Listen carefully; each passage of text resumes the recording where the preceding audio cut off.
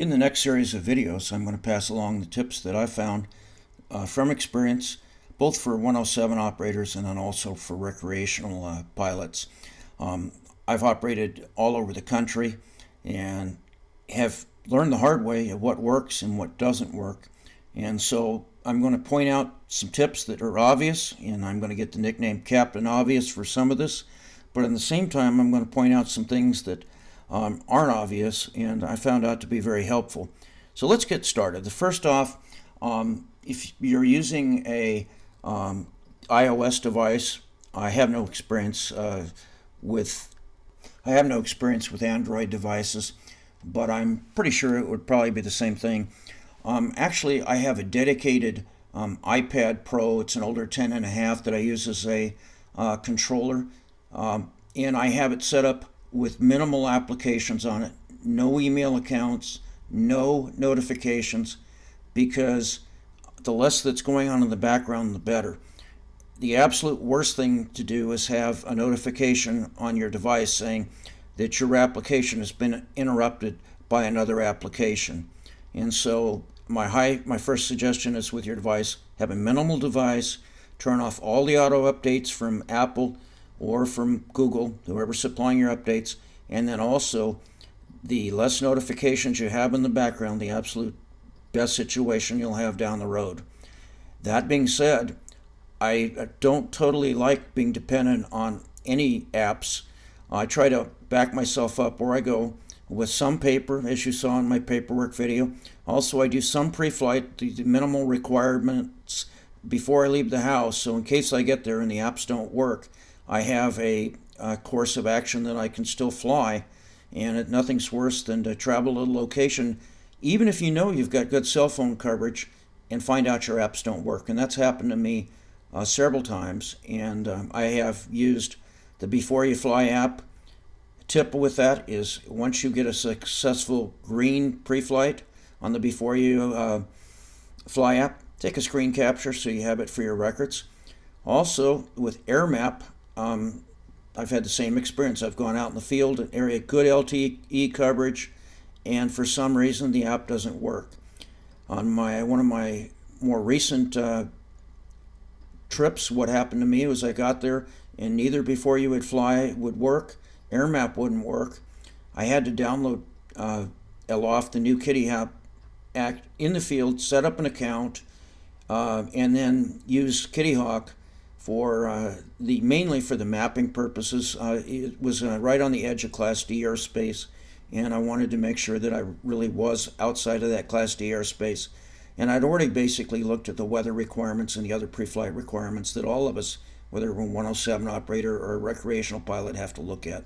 So do not be overly dependent on phone apps. Have a minimal device and turn off all your auto updating or anything else that might interfere with your primary app.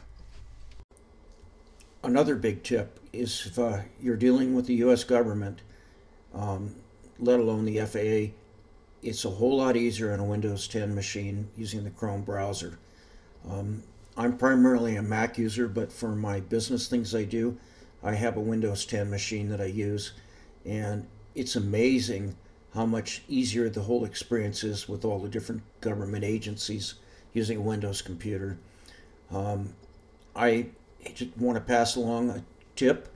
If you're taking as a 107 operator the recurrent, and this is on a Windows 10 machine with the Chrome browser, which is one of the recommended browsers, you may not be able to submit the completed test. You'll complete it, all the sections will be done, all the modules will be done, and you go to hit the submit button. If you leave that page looking for the submit button, of course you'll lose your results. The answer, and I ended up having to take the test a second time, and is to go through when you're all done and click on the module numbers at the top of the page. It makes absolutely no sense why you have to do that, but we've got some great guys in the UAS program with the FAA. It's just the FAA website infrastructure is just horrible, not only for drones but for fixed-wing pilots. And I'm going to show you the sectional charts that they give you. Their resolution is unusable. It's all full of noise and artifacts from being overly compressed. And I'm going to show you what it is to use a commercial vendor's product.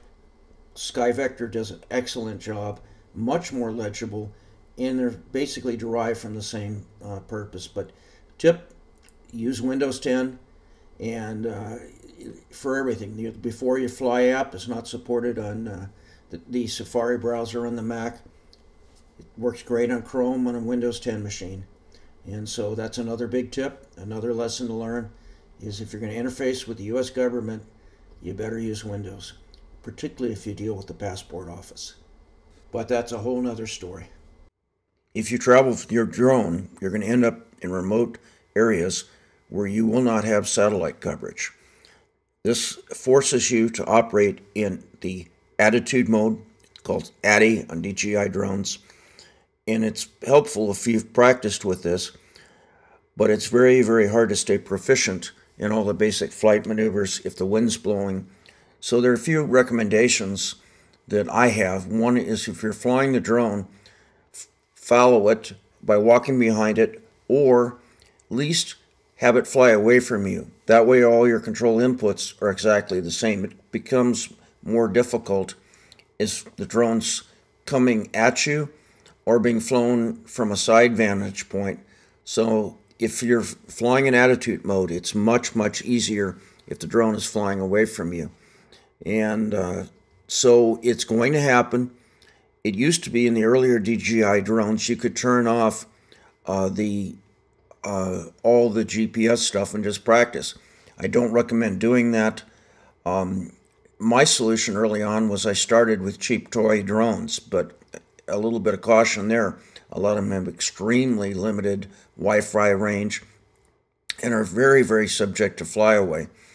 And remember, if you have a license and you inflict $500 damage on a house or a vehicle, that's considered an accident by the FAA. So my recommendation is go to a sparse field with nothing around and practice there away from all things that could be valued more than $500, and practice flying the basic figure-8 maneuvers and things like that. But in the real world, it's best to just always have the drone flying away from you. I know that that seems to be a cop-out, but you know, we practice it so infrequently that it can be really helpful. The only time I've ever crashed my drone was in a situation where I had no satellite coverage. I was high in the Rocky Mountains, and then apparently the satellites were blocked, and I backed into a tree flying in ATTI mode. And anyway, that's my tip. My next series of tips are somewhat interrelated. The first one I'm going to say is seek the high ground. And this is important for two reasons. One is visibility, being able to see your drone. And especially with kind of an interrelated tip, and that is that I use an anti-collision light for the daytime to increase my ability to see my drone from a line of sight situation. I have much greater ability to spot my drones against a forest background, particularly with my original Mavic Air. It's black and it blends in real easily. It's easy to lose sight of the drone at 100 yards. With an anti-collision flashing light on it, it almost doubles or triples the usable visibility for me to be able to see that drone. And then also with my Mavic Air 2, the gray color again is a natural camouflage. I really wish DJI would go with the Autel bright orange colors, but I guess the grays and blacks are more marketable. But anyway, first tip, seek the high ground, and there's a real advantage to being able to do that in high country. A lot of the places that I operate in the Rocky Mountains are in mountainous terrains. If you're at the base of the valley and you're flying along the sides of the valley, your drone can say that you've reached 400 feet AGL, but you're really not 400 feet above the ground. You may only be 50 feet above the ground up on those hillsides. So if you start in the hillside, you can terrain follow the valley down towards the valley, but you can't do the opposite if you start down in the valley and fly up the hillsides. So tip number 1 is seek the high ground. Tip number 2 is have an anti-collision light on that you can see during the daytime. And tip number 3 is be proficient at both hand launching and hand landing your drone. There are going to be times where you're going to be operating in very tight confines on the side of a hillside or in a forest area that you'll be able to see your drone. It's just you won't have a very large area to maneuver for normal takeoffs and landings or return to home. So there's some advantages to being able to hand launch the drone and hand recover the drone. Finally, I'd like to conclude with a clip that I shot using these techniques, flying along a hillside with beautiful fall color in Colorado. The fall color in Colorado is just spectacular. It doesn't last very long, so if you're out there, cherish it. It's a beautiful place in the fall.